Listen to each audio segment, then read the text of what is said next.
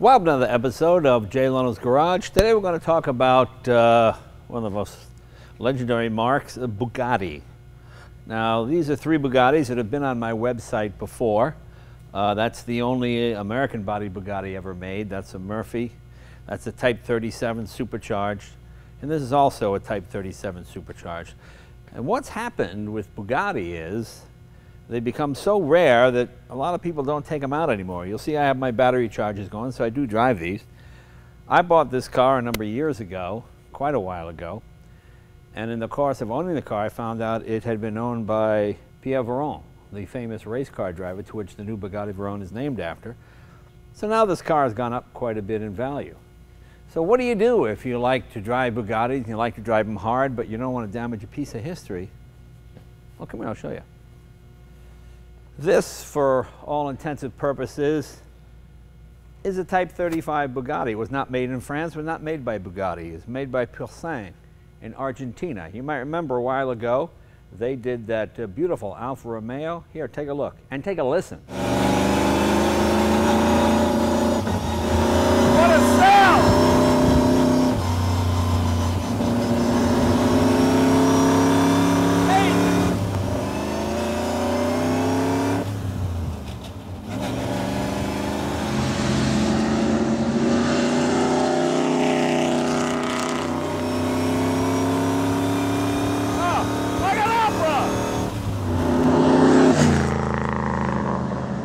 Well, they are now building this one too. This is a replica of the Type 35 Bugatti. And by replica, I mean that in the truest sense of the word. Just about every part of an original Bugatti has been replicated. There's no upgrade to power brakes or none of those things. Still has the cable brakes, still has the straight cut gears. The only difference is instead of it being a roller bearing crankshaft, it is a plain bearing crankshaft, because let's face it, roller bearing crankshafts only last about 5,000 miles, and then it's like $20,000, so it gets a little crazy. But we will go through this car, but I want you to meet a gentleman who is in charge of Pur Sang, John Bothwell. John is the what, sales director? What do you call yourself? Just commercial director. Commercial director. Markets. Yeah, and this is a fascinating company. They do these, I mean, look at this car. It's almost, unless you're a Bugatti expert, you would not know that, that it was not a real car. In fact, some rather unscrupulous people over the years have tried to sell these as real Bugattis, and in no way do they try to pass them off as real Bugattis. You do not. They are copies. But the fun thing is, you can drive on them and beat on them hard the way you would have if you bought this car back in 1926. Tell us a little bit about the company and tell us how you got started. You know, the company has a fun history. It's basically a story on par with what you just described about your Type 37. They're so valuable, a lot of people who would like to own them cannot. Right. Or if you own them, you don't want to drive them. Right. It was the former in the case of the founder of Pur Sang, Jorge Anadon, and he was restoring Bugattis, always wanted one, knew he wouldn't be able to have it, and so while he had one disassembled, he did tooling for it and built himself a Bugatti, and that was it. He thought it would be a one-car project, and well, it wasn't. We've built hundreds of these literally since then. Right. This all began 30 years ago, and this has become the flagship product of the company, in addition to a number of other makes. But the Type 35 continues to be our most popular car by far. Right. Now, a real Type 35 Bugatti, a proper one, would run you $3 to $5 million? Yeah, in today's market, in exactly. Today's market, yeah. $3 to $5 million. These run about what? You know, they're all our cars are about 10%, so you're in about the 250 range for a car like this. Okay. Each car is built to order, so the customer brings his preferences and specifications, so there's always fluctuation in the cost. But to look at it a different way, our cars are roughly the same cost or cheaper than what it would cost to restore an original version. Right. And the interesting thing is Argentina is in a rather unusual place in that everything in Argentina, you're not allowed to import anything. Everything has to be made there. That's correct. Everything, including the tires. We have to make everything in-house. We do our own tires. We have our own foundry, CNC shop, panel beating, leather. There's nothing that gets shopped out. Let's take you around this car, and you can see why people would confuse it with the real thing. You know, the word replica has been horribly misused. you know, you've seen these Bugatti replicas, alleged replicas, and they have a Volkswagen engine in the back. Or they're just horrible things. Whereas this is true to the word replica. Look at that, exactly as the engine would have looked back in the day. I mean, obviously it's a more modern belt here, and as I mentioned before, plain bearing crank. And internally, I imagine it's upgraded a bit with metals that were not available back in the day. Yeah, and having said that, there are real no departures from the performance. Even the plain bearing crank is an option, which although many people elect, it's not mandatory. We have done cars with roller bearing cranks. Yeah. So basically the customer comes to us and we can upgrade it to whatever degree they want, but that never goes beyond a plain bearing crank, perhaps a modified firing order. And, you know, if somebody wants a 100% Molsheim stock car, we do that also, and we have. And the only difference is, of course, Bugatti's never had a fan. It has an electric fan, which, of course, you need in Los Angeles traffic. Right. It is pretty amazing. We'll take this for a ride in just a minute. But 8-cylinder, 3-valve. 3-valve per cylinder, Right. 2.3 liter. Right. What's horsepower, about 122, something like that? You know, stock these were about 140 horsepower. Oh, okay. And our engines are roughly 180. Wow. When you take into account a different firing order, this particular car has a modified firing order on the engine, plain bearing crank, and then just newer metals. Right. We dyno them between 170 and 180. And it has an electric starter, as they did back in the day. You can still start it on the crank if you like. I don't know why you do that, but you can. 4-speed transmission, straight cut gears, looks, sounds, and feels like a proper Bugatti. Now, there are some in the Bugatti club that tend to frown on these a little bit. If you have real ones like I do, you might be but, you know, to me, anything that gets people interested in these cars, because let's face it, the real ones are getting rarer and rarer, and pretty soon people won't see them on the streets anymore.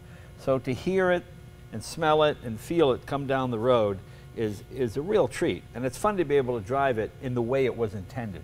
You know, it's a new car, so you can jam on the brakes, you can slam through the gearbox, and if something breaks, well, I know on mine we've replaced gears and things of that nature. Everything is available for it. What does a car weigh? It's roughly an 1,800-pound car, 16 to 1,800. You know, that's the stock weight. You know, with 180 horsepower and that kind of weight and the shortness of the wheelbase, roughly 90-inch wheelbase, it's very nimble. It's very agile when you're driving. So you're basically experiencing exactly what these were like new out of the factory at Molsheim back in the late 20s. And here is your supercharger right here? That's a supercharger, yes. And it's funny, when you see the factory in Argentina, it is similar to what Bugatti had in France, basically a farmhouse with a couple of buildings attached in a rural area, and local artisans building the cars. That's right. Yeah, pretty neat. I mean, it has, I mean, every nut and bolt is a copy. There's nothing, there's no shortcuts here. You know, they're using the original, you make your own nuts and bolts. We make everything in-house, and another important aspect to know about our factory is that we're not just trying to duplicate the end product, we're actually duplicating the build process that was used back in the late 20s. So you can see on the hood, you can see all the marks of a hand-formed piece of aluminum on an English wheel. You can see all the rivets that were hammered by hand, the file marks. This was something that was very artisan. That's how they were in Molsheim, that's how our cars are, and that's why each one is a little bit different than the next. Yeah, yeah. Very, very nice. Let's take a look inside the dashboard here, in the cockpit rather. Again, the only thing different from new is you have a distributor rather than a magneto, but magnetos run about $5,500, whereas this is what, a Ford Delco type? Yeah, it's a V8, Ford V8. Okay. Distributor. So the basic assembly of the mag, the horseshoe, the Bosch horseshoe mag, is in there. There's just a distributor on the end with that cap. Okay, but that being said, Bugatti Type clock, Bugatti Type gauges. This here is a hand pump to pump oil into the sump if you're in a long race and you want to get a little more oil in there. That's something that was funny about these cars, is that they could go so fast that they ran into a problem that had never been had before, which is you would take a turn so quickly all your oil would splash out of the breathers, right, and you'd have to fill it back up. So gotcha. Our cars don't need that most of the time, but you've got it. But it's there. And there's your advance and retard lever here. This is your Kai gas. What you do is you pump that a few times to shoot a little fuel directly into the carburetor. Boy, these are a lot of fun to drive, as you'll see. Very, very few cars give you the visceral sense of driving that these do. You know, it's a classic case of, as much as I like supercars and that type of thing, this at 60 or 70 is as exhilarating as an F1 McLaren at 200 miles an hour. I mean, it really, well, you'll find out. You'll see what I mean. It's the wind in your hair and the smell, and you can smell the oil, and it's just a fantastic car. Your spouse will probably not want to ride with you, but that's okay. That's okay. This is for you to get out and Sunday morning and have some fun. So that's what we're going to do right now. Let's take it for a ride. Let's start it up. There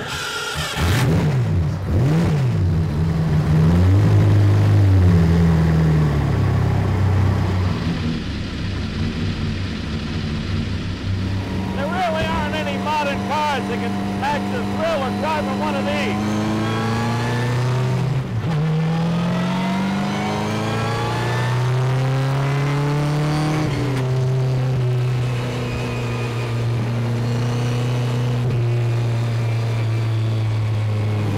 Let's go through the gears. Watch.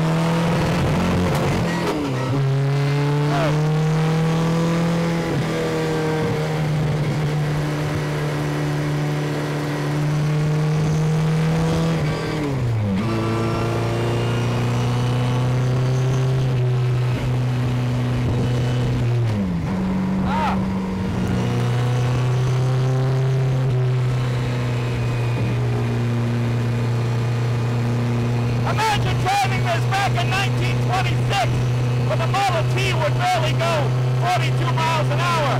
This goes 125. No modern car can make you feel as exciting as this automobile does.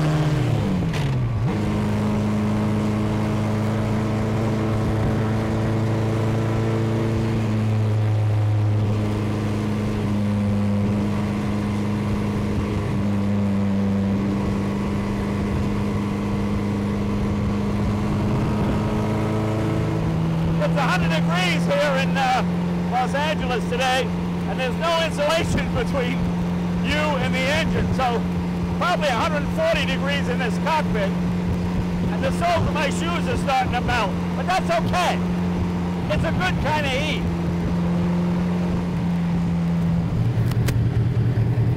What an amazing car. Let's take it up on the freeway and see how it cruises.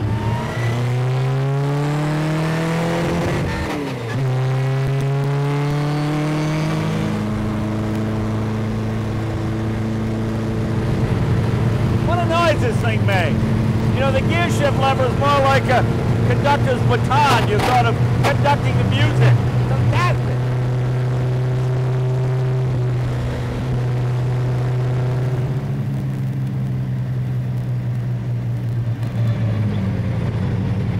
You know, anytime you can outrun a new Mercedes with an 85-year-old race car with 2.3 liters, that's a good thing.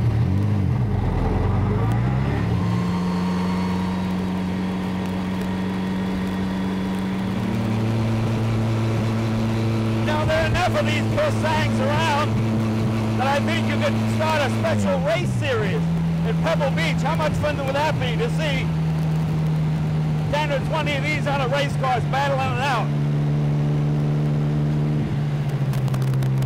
You know, we've been driving for a while now. Temperature's stable, car running nicely. You know, a real Bugatti you wouldn't drive on a 100-degree day like this. But this is not a real Bugatti. It's a brand new Bugatti. You know, the wonderful thing about these cars is it gives a new generation of people a chance to feel like what Rene Dreyfuss and Pierre Veron and what those great race car drivers in the 20s and 30s felt like driving one of these things. I mean, it's amazingly tactile. It's just a fantastic car to drive.